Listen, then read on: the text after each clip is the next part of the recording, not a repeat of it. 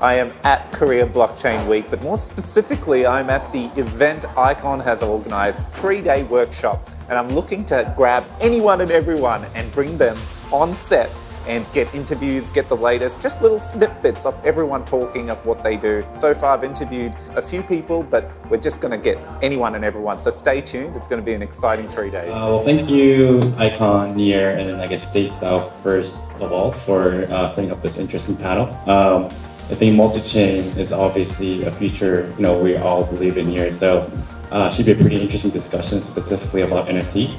Everyone's focusing on, and they've literally backtracked from 3.0 to 2.5. We're looking at Web 2.5 because they want to take the UX of Web 2.0 and try and make it as seamless as possible. And this is what this technology is going to enable for DeFi on ICON.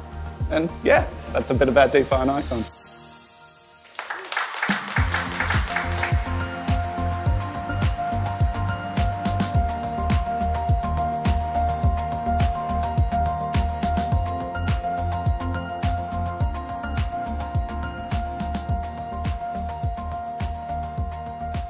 For me, I think it's been really rewarding to actually work together with the ICON and StatesDAO teams.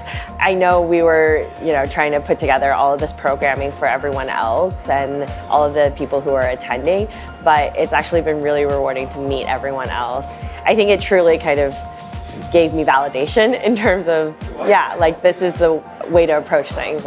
We should be working together and we should find ways to collaborate because at the end of the day, I think we are able to really share a lot of knowledge and experiences with each other and really help each other grow.